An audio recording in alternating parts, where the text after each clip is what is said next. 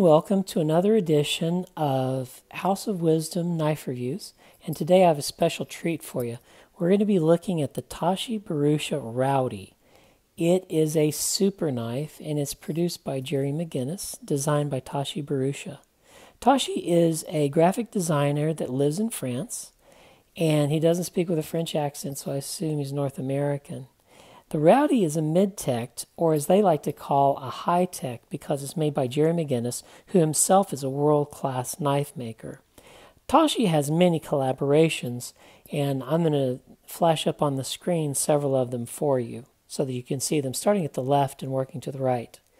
There's the David Mosier Creep, the Jerry McGinnis Roadrunner, the Theory Savadan 24, the Brad Souther Aquaman W, the Greg Lightfoot Species, the Les George Chef, the Alan Aleshowitz Bones, the GTC Ice Water, the Peter Carey Saturday Nitro, the Brian Fellhofer Buffalo Hump, the David Mosier Creek, the Jen Zanso Vitamin A, and he also had a collaboration with Jen Zanso called the Vitamin B. I don't have a picture of it here.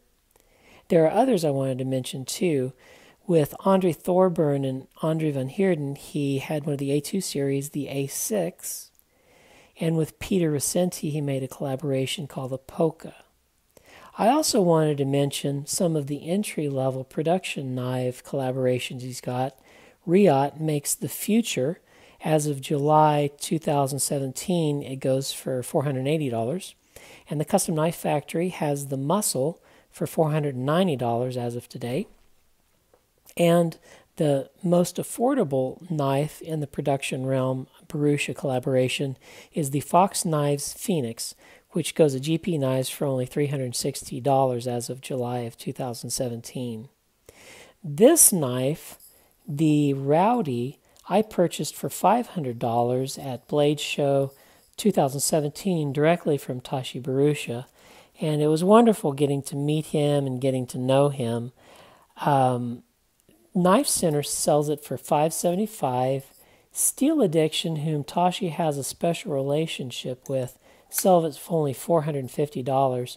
And Steel Addiction, if you have any problems with your knife or it needs any repair, is the place that you send it to for it to be repaired or replaced. And Tashi really cares about the quality of the knives that go out, and he'll really take care of you, but it's done through Steel Addiction. The blade length on the knife is 3.5 inches, and it has that special Tashi Bharucha aesthetic. As you see, the knife is broader than the handle, and the cutting edge falls below the line of the handle, and that makes it easy for slicing functions. That's a Tashi Bharucha design aesthetic have you seen with the other knives. The handle length is 4.625 inches, giving a total knife length of 8.125 inches.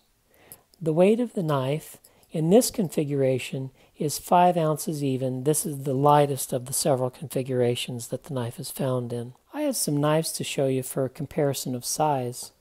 First of all, we'll start with the Millet Max Evolution, which is a little larger than the Bharucha Rowdy. We have the Viper Odino, which is a little smaller than the Rowdy.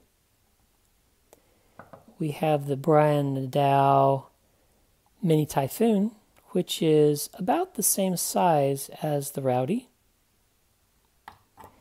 We have the Strider Baby Huey, which has a broad blade like the Rowdy but is smaller in length. We have the Zero Tolerance 0562, which is around the same size as the Rowdy also. We have the Spyderco Para 3, which is smaller than the Rowdy. And lastly, we have the McGinnis Proline Mini Exo, which is also smaller than the Rowdy, but is made by the same person that manufactures the Rowdy. The blade is a stone-washed blade made of CPM 154 steel. The show side has the Tashi Bharucha maker's mark, and it has this Asian vibe to it. But as you can see, the main thing coming up is a T, and then there is a B with the arms of the B extending beyond the T, and then the D, which the arms of the D extend beyond the T, and it has this oval shape, and it's very large and prominent, but really this is the only markings on the exterior of the blade. They have some markings on the interior of the blade. I don't know if you can catch that, but on the inside of the handle, it says Rowdy High Tech, and then the blade type steel, which is CPM 154. That's the only signage on the entire knife. So they did a really good job with that.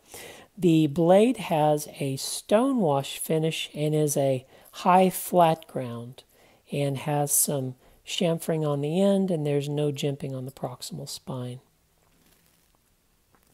The method of deployment is by flipper, and it flips out amazingly well. The detent is great. One of the things I wanted to point out about the flipper is that in its closed position, the knife handle and flipper make a continuous line, and then in the open position, the handle and the flipper make a continuous line. Tashi really made a good design choice and put some energy into making it look seamless. The handle is made of titanium, and this is anodized blue. You can also get it in raw titanium, which is silver colored, and they have a bronze anodized version also. I'll put it down here. I'm going to show you the other handle styles. This is the 5-hole handle, and I chose it because I like the way that the blade shows through so that you can see the blade, and because of the 5 holes, it's also the lightest configuration of handle. But there are other configurations. There's one configuration that has 1 hole in the handle, and there is a configuration that has diamond-shaped texturing on the handle, and there's also one that has Tashi's maker's mark on the handle. The back spacer on the knife is made of black G10 and is held in place by 2 body screws. I just want to point out that they're not held by body screws on both sides. One body screw transverses the G10, and then you see the end of the screw here on the clip side. Many makers put screws on both sides. This is the Odino, for example, and you can see the body screws are both on the clip side and on the show side of the scale. So that's just a design choice that Tashi made, and hey, you go with what you go with. The pivot of the knife is just use a regular Torx bit to undo, and it rides on bearings. The lock on the knife is a frame lock. I'll show you here. And one of McGinnis's distinctiveness is that he has a very wide space when he makes these lock bars. I don't know if it's just the blade that he uses to cut them, but it's very wide in comparison to other knives. I'm going to show you the lock bar on the Odino here. You can tell it's just a little thin lock bar cut as opposed to the broad one. And I'll use the zero tolerance 0562. Also, as you can tell, it's just a little thin cut for the lock bar as opposed to the wide lock bar cut that the Tashi Bharucha Rowdy has. The pocket clip is a spring clip, nothing fancy. It has some texturing and a special cutout for the lanyard hole. The lanyard hole is completely contained within the G10 backspacer, so it's completely safe from being cut by your blade whenever the blade closes, by the way. Also on the lock bar, I want to point out that there is no lock bar insert or over travel stop, and McGinnis on his knives doesn't do that either. There are other makers like Greg Medford that didn't put lock bar inserts on his knives either. Some of the Browse knives also don't have lock bar inserts. I tend to prefer lock bar inserts because you can carbonize the tip, but over time, sometimes the carbonization wears off and you can get some lock stick. I just want to say this knife has no lock stick whatsoever. It is perfectly dialed in. The ergonomics on the knife are great. It has a cutout here for your first two fingers that's just the right size, and then your other fingers have space to go here. As you can tell, for those of you who have big hands, there's plenty of room on this handle for that.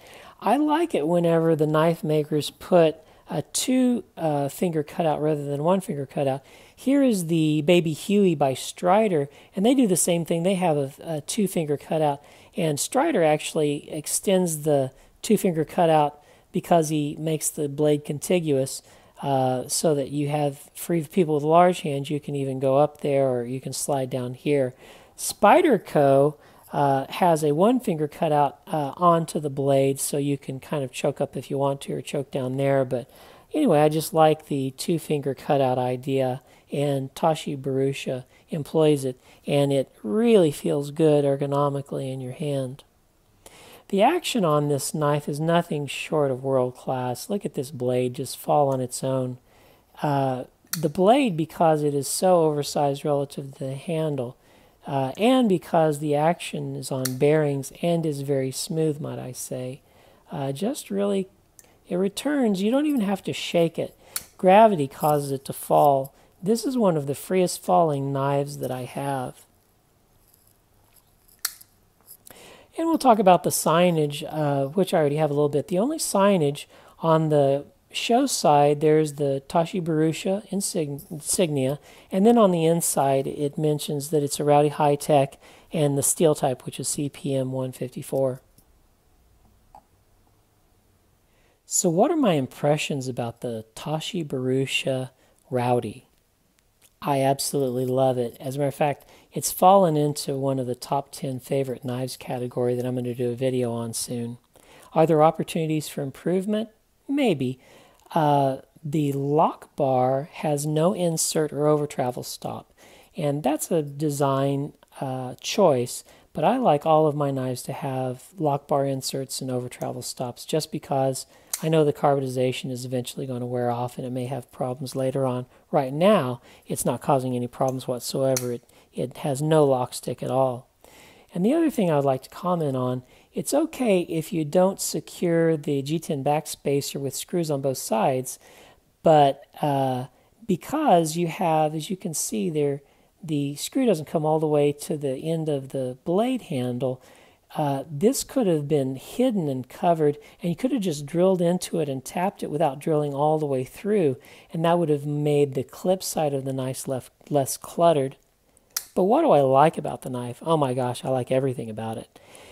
Tashi Bharucha's design skill with Jerry McGinnis's maker skill team up to be the perfect knife. And I just want to point out, when Jerry McGinnis hand makes his own knives, they all go for over $1,000. You can get his mid-techs for under $1,000, but for some reason, he's willing to make Tashi Bharucha's knives, and they come out for only $450.